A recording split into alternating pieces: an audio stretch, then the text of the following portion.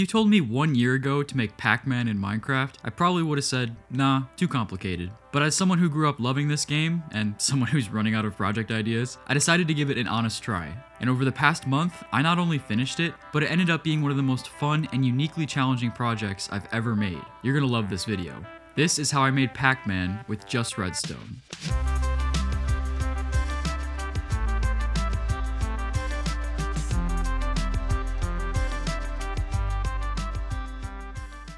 Going into this project, I didn't know everything about Pac-Man, but here's what I did know. The player controls Pac-Man with a joystick, moving him up, left, down, or right. At the beginning of a level, there are a bunch of dots. As Pac-Man moves over dots, he eats them and gets points. You can also eat fruit for extra points. If you eat all the dots, you beat the level and move on to the next one. But as you play, there are 4 ghosts that come out from the center, called the Ghost House. If any of the ghosts touch you, you lose a life. The number of starting lives was actually a setting on the original game, but most of the time it was set to 3.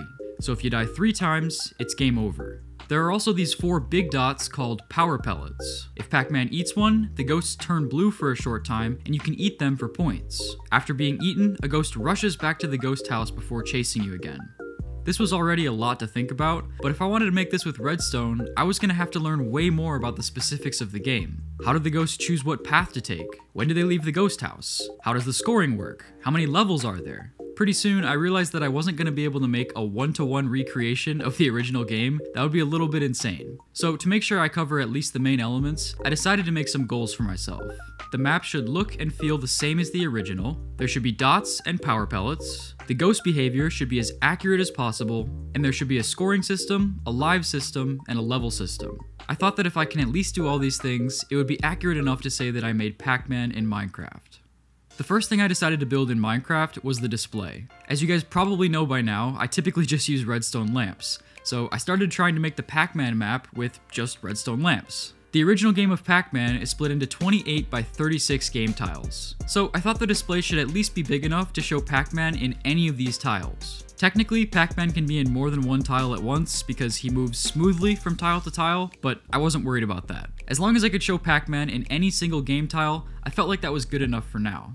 After a bit of playing around, I found that the smallest size for a game tile you could get away with was 3x3, where Pac-Man looks like this. It was also during this time that my girlfriend made some ghost designs for me. She made them 4 different shapes so that you can tell the 4 ghosts apart from each other. So with 3x3 game tiles, the display was going to be 84 by 108 blocks. And yeah, that's pretty big, but it's Pac-Man. I knew it was going to be big no matter what.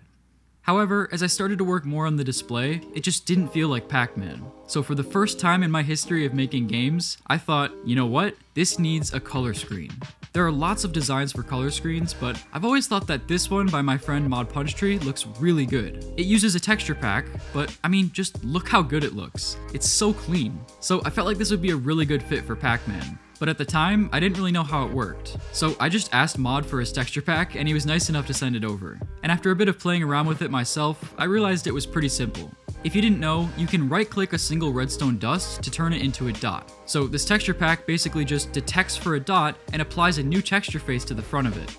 And it can detect for the 16 different signal strengths, giving you 16 different textures to customize. So the logical next step was to find the original Pac-Man sprites online and start changing the textures. I made 0 blank, 1 dot, 2 power pellet, 3 through 7 Pac-Man, 8 through 11 ghosts, 12 blue ghosts, 13 eyes, and 14 through 15 I just reserve for fruits or whatever else I might need later.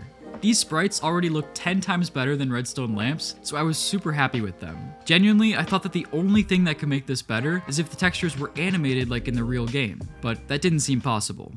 And then I thought, wait a minute, lava is animated, and so is prismarine. Actually, there's a ton of blocks that have animated textures, so maybe they actually can be animated. I immediately went online to figure out how to do this. I messed with JSON files, MC meta files. I think I spent more time with the Minecraft files than I ever have before. And after like 3 hours of trial and error, I had this. Fully animated textures. Now, Pac-Man looks like he's actually eating something, and the legs of the ghost make it look like they're running around. And what's really cool is that the speed of the animation is not affected by the tick rate. You can speed up the game with Carpet Mod and it'll still look perfect. One thing to note here is that in the original game, the eyes of the ghosts look in the direction that they're moving. but I didn't have enough signal strengths to do that, because 4 faces times 4 ghosts is already 16 values. And you can't do it with animated textures either, because it's not a repeating pattern. It depends on how the ghost is moving. So that's why I just photoshopped all the ghost's eyes to the middle. It looked pretty creepy at first, but I got used to it. The other amazing thing about using signal strengths is that they're really easy to work with. As soon as I finished the sprites, I built this circuit, which generates a signal strength of 3 and moves it along these dusts. And as you can see, it looked incredible. Of course, this wasn't the final display, I still needed to make all the walls and all that stuff, but I wasn't super worried about that, so I just saved that problem for later. Next, I wanted to get Pac-Man moving around on the screen. Since joysticks don't exist in Minecraft, I made 4 pressure plates for the player to use. This makes it relatively easy to use WASD on your keyboard. To keep track of where Pac-Man is, I decided to give him an X coordinate and a Y coordinate and store them in these vertical registers. For example, right now the stored coordinates are 3, 5, because this is 3 in binary and this is 5 in binary. Then, to move Pac-Man left or right, I made a circuit to either add 1 or subtract 1 from the X register. And to move him up and down, I made the same circuit on the Y register. So now he can move in all 4 directions. Then, to convert these coordinates to an actual position on the screen, I used something called a matrix decoder. You can learn more about these in this video right here, but basically, they just take an XY coordinate and convert it to a real location. So if I plug in 3, 5 to the matrix decoder, then this torch lights up, which is 3 over and 5 up. However, I knew that this wasn't going to be enough for Pac-Man, because it just plots a binary value, on or off. Pac-Man has 4 different values for the 4 different sprites. I needed a way to both decode the position and make sure it's the correct sprite on the screen. So I made 4 matrix decoders, each responsible for a unique direction. For example, if you use this decoder, it'll plot the left Pac-Man. But if you use this decoder, it'll plot the right Pac-Man. And then I made it so that only the decoder with the most recent direction is enabled. This ensured that Pac-Man would always be facing the right way. Once that was done, I hooked up the pressure plates, and just like that, I could move Pac-Man around on the screen. It looked amazing, and it was surprisingly fast. When I sped up the game with Carpet Mod, it felt like there was no delay, which is pretty rare for a Redstone build. I was actually so impressed with this that I called my friend Sloimy to show him. He thought it was really cool, but he also told me there's a much better way to do this. Apparently, there's a such thing as a signal strength matrix decoder. It takes in an XY coordinate and a signal strength, and it just puts that strength at that coordinate. For example, if you put in the coordinate 2, 4, and you put in a strength of 7, you can see that it puts a 7 at that coordinate. I had no idea this existed, but it was exactly what I needed, because now I could just use 1 decoder instead of 4. All I had to do was put the most recent direction into the signal strength value right here. This made the build way smaller and faster. Thanks, Sloimy. Next, I wanted to make Pac-Man start eating some dots. If you only had a single tile, then this would be really easy. Remember, a dot is just signal strength 1. So if Pac-Man comes into this tile, then the 1 gets overwritten and it looks like he ate it. But when you have more than 1 tile, the dots will just come right back. I needed a circuit to remember which dots are eaten. In my opinion, the simplest way to do that was with an SR latch for every dot. When a dot hasn't been eaten yet, the latch is in the reset state. Then when Pac-Man comes along, he sets the latch, which tells the screen there's no dot anymore. If he comes to this tile again, he's going to try to set the latch again, but that's fine, the latch is already set. And as you can see, this worked really well. SR latches were definitely the way to go. Also, dots should add 10 points whenever you eat them, so I thought this was a good time to put in that functionality. I stole a counter design, and I made it count up by 10 points whenever any latch became set. I also retextured it to be black and white so that it fits in better with the rest of the screen. And now, I could move Pac-Man around, eat dots, and I could see the score going up by 10 every time. Beautiful. Next, I finally got around to making the walls of the game. The first thing I tried was to draw the walls with blocks. This looked okay, but I wasn't super happy with it. So then I tried making the walls with my texture pack instead. After analyzing all the game tiles that have a wall, I realized that there are only 24 different kinds. And when I heard 24, it reminded me of how note blocks have 24 different notes that you can set them to. So after about an hour and more messing with files, I had this. All 24 wall tiles on a single note block. This made it really easy to make the walls. I just put note blocks on every wall tile and set them all to the correct patterns by spamming right click. By the way, I ended up making the display 29 by 36 instead of 28 by 36, that way Pac-Man could be centered. I thought you guys would appreciate that. Once all the walls were in place, it finally looked like Pac-Man. Seeing him eat the dots and move around on the real map was a great feeling. But then came the annoying part, collision detection. As the game stands, if you turn Pac-Man into the wall, he just goes into it. No problem. He doesn't even know they exist. So I needed to figure out how to detect for walls and make sure that the player can't force Pac-Man through them. My first idea for this was to just have a giant ROM that stores the information about every tile.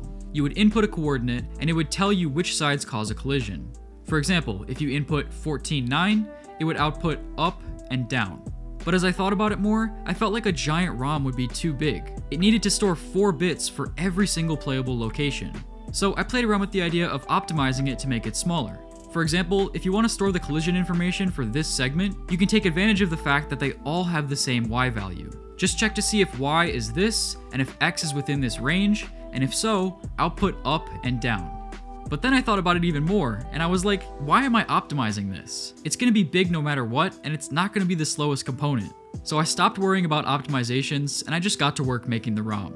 This was extremely tedious, and it was probably the most annoying thing to make in this entire project. But it was so worth it. When I tried it out for the first time, it felt magical that the game knew about the walls. I don't even know how to describe it. It just added an entirely new level of realism to the game. Next, it was finally time to put in the most central part of Pac-Man, the ghosts. I'm just gonna spoil it right now. Putting in these ghosts ended up being more challenging than everything I've done so far combined. But you know what helps me solve challenges? The sponsor of this video, Brilliant. Just like Redstone, Brilliant is a platform that makes learning computer science enjoyable. After taking a short quiz, Brilliant will match you with content that fits your needs, whether you're brand new to computer science or you already have a PhD. There are thousands of interactive lessons, and if you ever get stuck, there are hints to help you get back on track. I really like them because they care about actually learning and not just memorizing things. For example, in the new Thinking with Code course, you'll write an app navigation program yourself instead of just watching someone do it. You can get started free for 30 days, and the first 200 people to use my sign-up link get 20% off an annual plan. Just go to brilliant.org/mapbatwings. Before getting into any of the redstone for ghosts, let's talk about what I learned from my research about how they actually work. There are 4 ghosts in the game of Pac-Man: Blinky, Pinky, Inky, and Clyde. At all times, every ghost has something called a target tile. You can think of this as a tile on the map that the ghost is trying to get to. Now, ghosts are always in one of 3 possible modes: scatter mode, chase mode, or frighten mode. And the ghost's target tiles will change based on what mode they're in. In scatter mode, every ghost has a fixed target tile, each of which is in a different corner of the map. So all the ghosts will scatter to the corners as they try to reach their targets. In chase mode, the target tiles are not fixed. They take Pac-Man's location into account. This is the quote normal mode because the ghosts are trying to chase Pac-Man. The exact way that the target tiles are calculated gets a little bit complicated though, so I'll tell you more about that later. And finally, frighten mode is when the ghosts turn blue. They move slower and they can be eaten by Pac-Man. Frighten mode is unique because it's the only time that ghosts don't have a specific target tile. Instead, they randomly decide which turn to make at every intersection. You could also argue that there's a 4th mode called Eaten, which happens whenever a ghost gets eaten by Pac-Man. They turn into a pair of eyes and go back to the ghost house. So why are these modes a thing? I mean, it's pretty clear why frighten mode is a thing. That happens whenever Pac-Man eats a power pellet. But what's the point of having chase mode and scatter mode? Well, the creators of Pac-Man wanted the game to have a wave effect, where the ghosts chase you for a bit, and then relax, and then chase you more, and then relax, etc. Specifically, on the first level of the game, this is how it works. There are these 4 waves of scatter mode and chase mode before staying in chase mode for the rest of the level. If the ghosts enter frighten mode, the game just pauses the timer and continues where it left off whenever frighten mode ends. After level 1, these wave timings change to make the levels get harder and harder.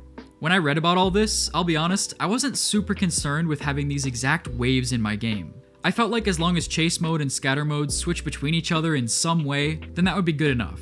Especially because if you speed up the game with mods, the timings are going to get messed up anyways. 7 seconds at tick rate 20 is only a quarter of a second at tick rate 500. But at the very least, I was very set on having all 3 modes in my game. So how do the ghosts attempt to reach their target tiles? Well, they only think 1 step at a time.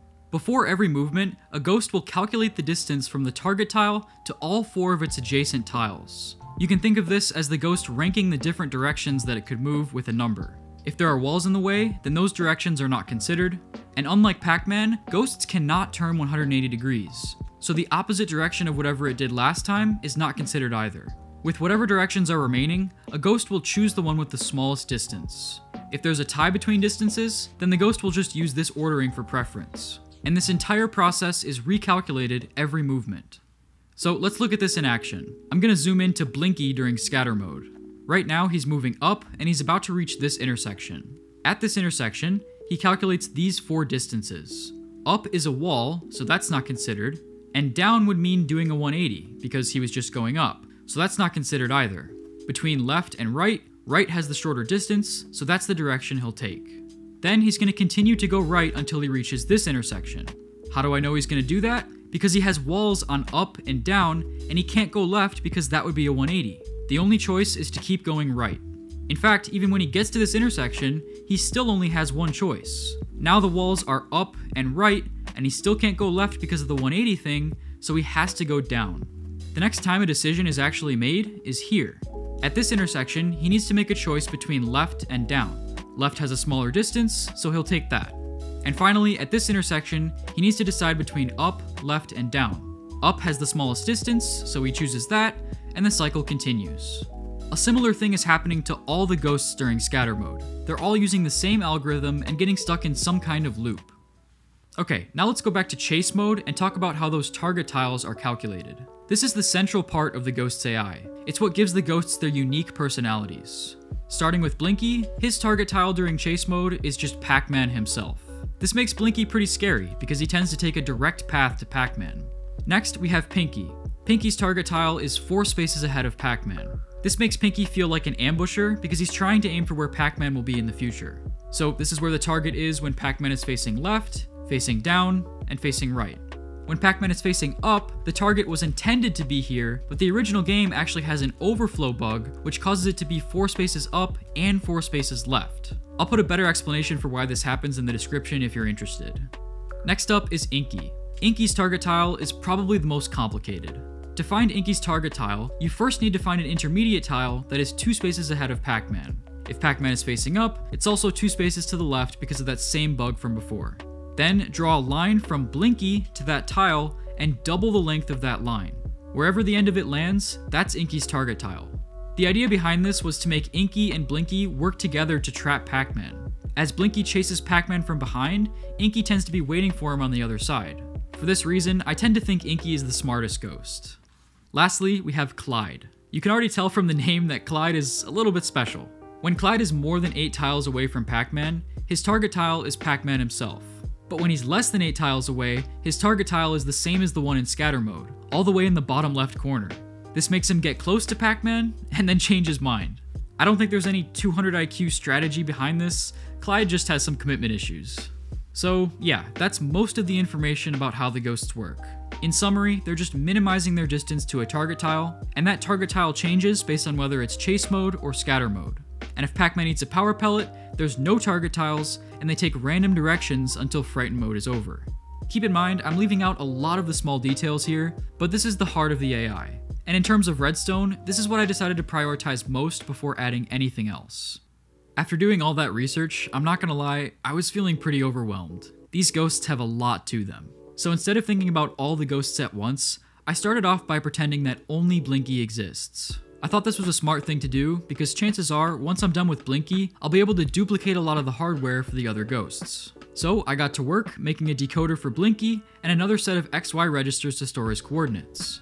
Then I decided that the next best thing to attack was the distance calculations. I wanted to create a circuit that takes in a ghost XY and a target XY and calculates the 4 distances. To do this calculation, I had to use some geometry. Since the distances are straight lines, you can view each one as forming a right triangle like this. The length on the bottom of the triangle is the difference between the 2 x values, which I'll call dx. And the side of the triangle is the difference between the y values, which I'll call dy. Then, using the Pythagorean theorem, I knew that the distance I wanted squared is equal to dx squared plus dy squared. Taking a square root on both sides gave me the final formula for distance. At first, I was really annoyed by this because I didn't want to do a square root with Redstone. Square roots are way more annoying than something like addition or subtraction. But then I realized, since I'm just comparing distances, I don't have to take the square root. If you compare a squared and b squared, and you find out that a squared is bigger, then a has to be bigger than b. So I decided to just calculate the square distances instead. It doesn't change which distance is the smallest, and it avoids the square root. Back in Minecraft, I started to work on a layout for this machine before building anything. It had 4 multipliers and a bunch of adders and subtractors. But then I was like, really? 4 multipliers for one ghost, that meant that there's going to be 16 multipliers in total, which seemed crazy to me. Don't get me wrong, the layout was correct, but I was skeptical about whether or not this is the best way to do it. And sure enough, after a bit of playing around, I optimized the layout to use 2 multipliers instead of 4. I know that doesn't sound like much, but this creates way less lag when the game is running. Then I went ahead and built this thing for real. This took about 8 hours, and it should not have taken that long at all. I kept having issues with overflow and converting to negative numbers, and there were just a lot of stupid problems. But I got it done, and this is what the final machine looked like. Here's the input, which is just the ghost position and the target position, and here's the output, which is the 4 square distances. So for example, if I make the ghost position 1, 3, and the target position 8, 5, then it outputs 40, 58, 68, and 50. Now that I had the 4 distances, the next step was to choose the smallest one. I spent an embarrassingly long time trying to figure out the best way to do this. Eventually though, I decided to use this bracket formation. The 4 distances go in here, and the smallest distance should come out here. Each of these boxes do the same thing. They just output the lower of the 2 values. So for example, if I put in 4, 2, 3, and 1, then this box chooses 2, this box chooses 1, and the final box chooses 1. And if any of the directions are invalid, like a wall, I made them have a really big distance before going into the bracket. That way there's no way it can win. And with that, the ghost decision maker was done. Putting in those same positions from earlier, you can see that it chooses 40, which is the smallest one. Then I took this whole thing and I hooked it up to the screen to get Blinky moving. I made his target tile 14.9, and I made a copy of the collision ROM for him so that he, doesn't hit a wall. When I tried it out for the first time, it did not work. Not even close. Turns out there were still a bunch of bugs in my distance calculators, which was really annoying because I thought I was done with those after the 8 hours I spent earlier. But once those were fixed, Blinky correctly moved to the target tile. I think I actually jumped out of my chair when this happened. I was so excited. At this point in the project, I felt confident enough to build all the ghosts instead of just Blinky. I made 3 more decoders, XY coordinates, collision ROMs, and ghost decision makers. And amazingly, all 4 ghosts worked perfectly. No matter what tiles I gave the ghosts, they all did exactly what they were supposed to. I was so happy with how well everything was coming together. It really started to feel like Pac-Man. But of course, I still had a lot of work to do. Most importantly, I still had to make all 3 of the ghosts' modes. Scatter mode seemed conceptually the easiest, so that's what I started with. Remember, in scatter mode, every ghost has a fixed target tile. So I just put in some wiring to activate those fixed target tiles. I tested it by letting it run for a long time, and sure enough, all 4 ghosts got caught in the correct loops. Then I worked on chase mode. Remember, this is when all the ghosts have different target tiles, so I had to build something different for every ghost. Starting with Blinky, he was actually really easy. I just took the Pac-Man coordinates and plugged them in. For Pinky, I made this circuit to calculate the position 4 tiles in front of Pac-Man. For example, if Pac-Man is at 3, 4, and the direction is right, then the target tile is 7, 4. And yes, I put in the bug when Pac-Man is facing up. That's what this repeater right here is for. Then for Inky, I made this circuit. Remember, Inky's target tile is found by drawing a line from Blinky to an intermediate tile and doubling it. And although this sounds like a lot of math, I ended up deriving a really simple equation for it. Inky's target tile is just 2 times the intermediate XY minus Blinky's XY. The best way for me to explain why this works is with vectors. Imagine that these 2 positions are vectors starting at 0, 0 and landing on the respective coordinates. Doubling the intermediate XY gives you a new vector that looks like this. Then, subtracting Blinky's XY is the same thing as taking Blinky's vector, spinning it 180 degrees, and putting it tip to tail with this one. And as you can see, the spot that it lands on is Inky's target tile. So this circuit is literally just following that equation. It calculates the intermediate value, doubles it, and subtracts Blinky. Then for Clyde, I made a circuit to detect for when he's more than 8 tiles away from Pac-Man. This required another distance calculation, and once again, I avoided a square root. I just detected for when the square distance is more than 64, which is equivalent to the distance being more than 8. Once these circuits were all hooked up, chase mode was done.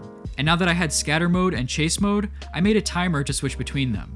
Instead of doing the complicated wave timings from the original game, I just made it switch between them every 32 frames. This felt like a good way to do it.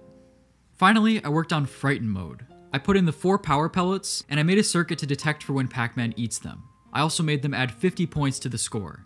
Then, to create random turns, I took a bit of a different approach than the original game. In the original game, the ghosts use a random number generator, and they don't have a target tile. But But in my game, I kept target tiles enabled, and I just continuously randomized them to one of the 4 corners of the game. This was not a perfect alternative. I realized halfway through building it that it introduces some bias, but it was much easier to do it this way, and I don't think it's super noticeable when you play. Once that was done, I put in circuits to make frightened ghosts get slowed down. Specifically, I made them run at half the speed of Pac-Man, which made them much easier to chase down. Then, I put in circuits to detect for when Pac-Man eats a ghost. This was done by comparing Pac-Man's coordinates to all the other ghosts. If any of them are the same as Pac-Man, then Pac-Man must be eating that ghost. From there, I made sure that any ghost that gets eaten has their sprite turned into eyes, and their target tile set back to the ghost house. And I also made it add points to the score when you eat them. Once they get to the ghost house, they turn back into their original sprite and go back to whatever mode they were in previously. And that's pretty much all the logic I made for Frighten mode. It's also worth mentioning that in the original game, the eyes are really fast. They literally zoom back to the ghost house. But I had no way of doing that. Going to the ghost house takes just as many calculations as going anywhere else, so unfortunately the eyes didn't get any speed boost. Other than that though, Frighten mode was pretty accurate. With all 3 modes done, the game really started to take shape. But there was one thing missing before you could play a game: death detection. Since I hadn't done that yet, Pac-Man was still invincible. So to detect for a death, I reused the same circuit from Frighten mode to see if Pac-Man has the same coordinates as any of the other ghosts. If he does, and it's not Frighten mode, then he must have hit a ghost and died. And since I had some extra room on my texture pack, I added the death animation from the original game. Unfortunately, this didn't always look good because animated textures don't necessarily start at the beginning. Depending on when you die, the animation starts from a different place. So sometimes it looks amazing, and other times not so much. But it's still really cool, and I'm really glad I put it in my game. Then I put in a live system. I used a binary counter to store the number of lives and count down whenever you lose one. It starts at 3 lives, and if it gets to 0, the game stops. And just like the original game, I made a lives indicator on the bottom left. At this point, I was so close to being done. The last thing on my checklist was the level system. In the original game, the first 21 levels become increasingly difficult, mainly because they get faster. And then from level 21 onwards, every level is essentially the same. However, I decided to make all the levels the same from the very beginning. No changes to the speed or anything. I did this because the max speed of my game was already horribly slow, so I didn't want to make the lower levels even slower. I got to work, and after just a few hours, I had a fully working level system. This ended up being a lot more complicated than I thought it was going to be, and I was really proud of it. Here's me beating level 1 for the first time. You can see that when I eat the last dot, the game pauses for a second, resets the map, and goes to level 2. Also, if you didn't know, the original game has somewhat of a final level. At level 256, there's an overflow error and the screen gets really messed up. So this is considered to be the end of Pac-Man. I really wanted to include this in my game, but it just wasn't possible. The screen is a bunch of note blocks, and note blocks can only be changed by a player clicking them, so that was a bit disappointing. But overall, I couldn't be too mad at this. The level system was still really cool. This project was a massive success. The only main thing I didn't include was the fruit, and that was because I literally ran out of sprites. Once I added the death animation and the lives on the bottom, all 16 signal strengths were taken. But I still hit all of my original goals, the game looks fantastic, and it's genuinely fun to play. I'm really happy with the final result. I'll see you in the showcase.